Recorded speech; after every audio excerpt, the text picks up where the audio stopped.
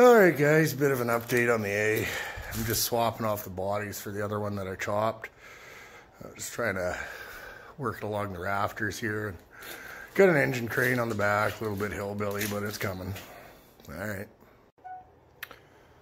Alright, we got this body on the frame now, so I think that's pretty good for a Sunday. I think I'm just going to clean the garage up, and then probably during the week or maybe next weekend I'll take the doors off that other one and then start framing in this top and doing some more body work on this body, and then yeah, slowly but surely we'll get her. There, that's a little bit better. I can at least move in here now. I don't know how much I'm gonna do yet, but she's getting there. I think the reason I chose this body over the other one is that it's the base of it's a lot more sturdy. Like, sure, there's some spots where they cut out to get all the bolts out and stuff, but it's a lot more stout. This other one, like the cross braces in the other one, are completely rotted out, so the body is able to flex here. But with the two of them, I should be able to kind of cobble them up. This piece here is going to be the worst, though, in order to get it all sealed up. And there's a few inside too, like the corners and that back piece, and a bunch of stuff to do. But we do have a steering column now, and the panel that goes across right here, gauge panel and stuff, and that other body, these are really nice on it over the door.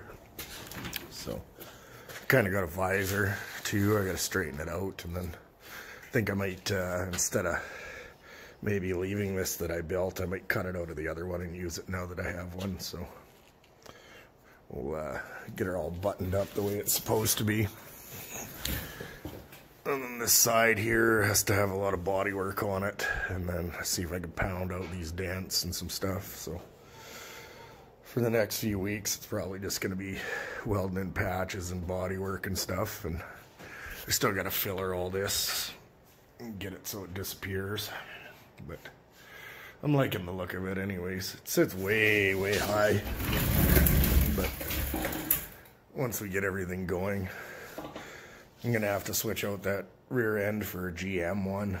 So something that'll be able to accept a drive shaft. Because these ones, they run like a sealed torque tube. I don't think there's very much a way that I can adapt that trans to a small block Chevy, so I don't think I'd even try. Just put it in with an automatic. Need to find a rad and some stuff for it too. Then what I plan on doing with these wishbones here, there's a bracket for them, kind of attaches to the bottom of the transmission.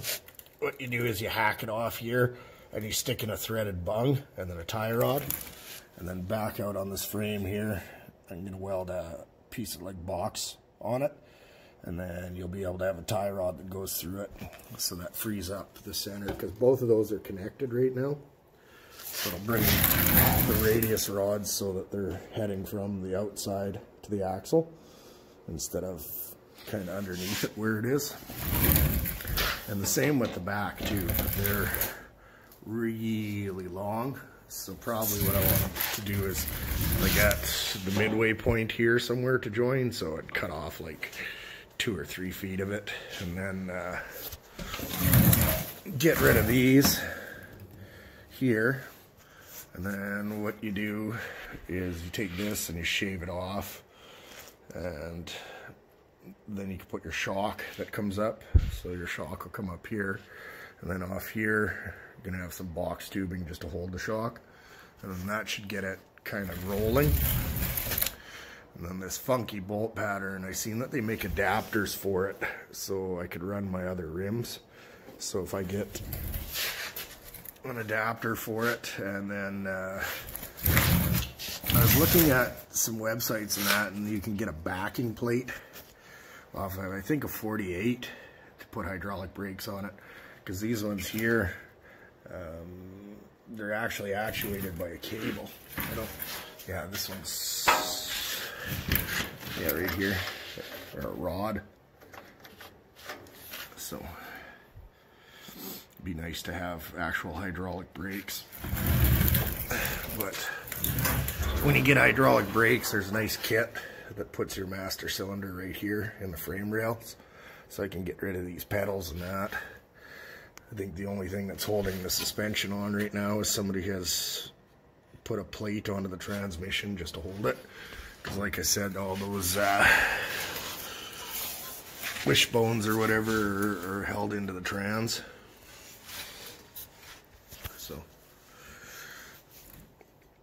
and then you can get lowering springs for it too, so I might be able to do that, but we'll see. Another option is to take off the torque tube, and they make an adapter that goes onto that banjo rear, but I think a small block Chevy's just going to shred that thing immediately, so probably want to put the rear end on there, and then that just means I have to cut off all the bracketry and that and weld it onto the new one. So trying to get a decent welder here before I do too much more, so videos might be a bit slower going, just so we can do some better weldings, and especially if I'm altering frames too. Like, you don't want to be doing that with flux core. It's a bit of a stretch even to do body work with, but yeah, I think so. Let's cut the shifter off too. So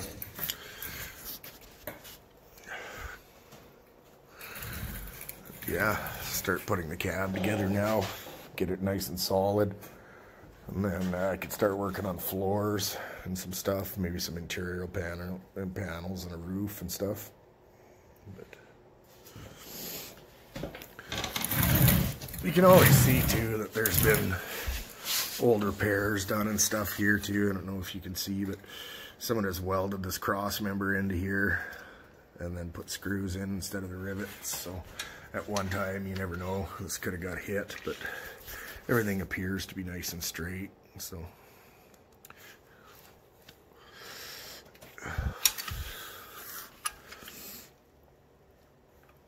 This body's a lot nicer too, like the way the firewall is. The other one has great big holes in it everywhere.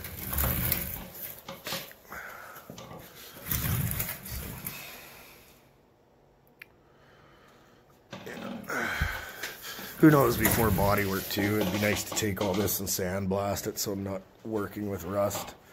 That poor 15 stuff does a pretty good job, but not as good. That's what that stuff is on there, but it'd be nice to get it down to bare steel. I don't think I'm gonna save the patina on this one.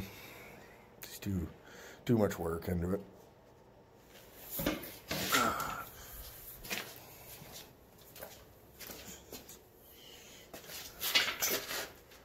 Kind of looks good.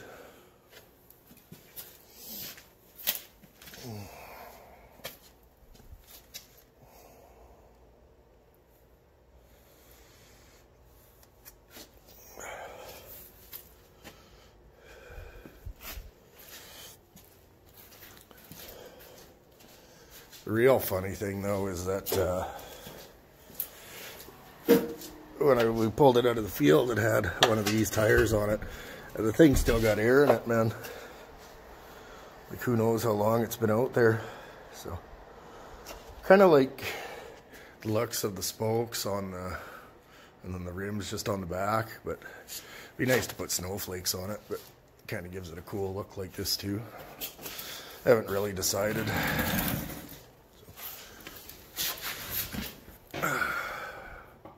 This one's a lot cleaner to work with too. And the other one has like the nice Ford sill plates that go on it and stuff. Half of the nails are already pulled out of this one, so it'd be easy just to spot weld it in place. So I think what I'll do is I'll just bend a little bit of 90 on a piece of sheet metal, run it down to here at this point, and then just give it a V cut, and then I'll be able to wrap it around here. And what I'll do is I'll just pull this panel out from underneath here and give her a slice all the way up. And then you could have one seam here.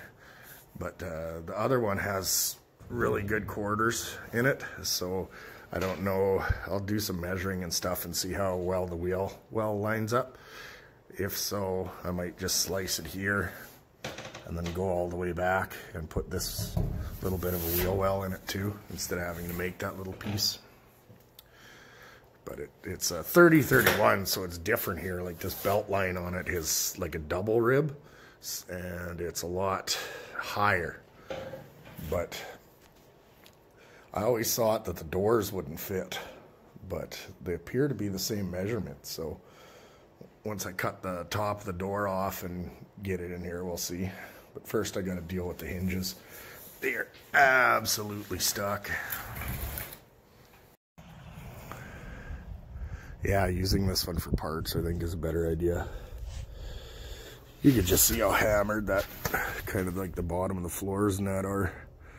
But the stuff I need, like that little sill plates and the doors and that, can all steal off this and the dash. And then I'll just chop here and here, steal that whole front piece. And then these measure out to be the same, so I can steal those. See how the belt line's different. It's got 2 ribs on it. But it does have a nice bead roll around here too, so I might be able just to steal that whole quarter panel. We'll see.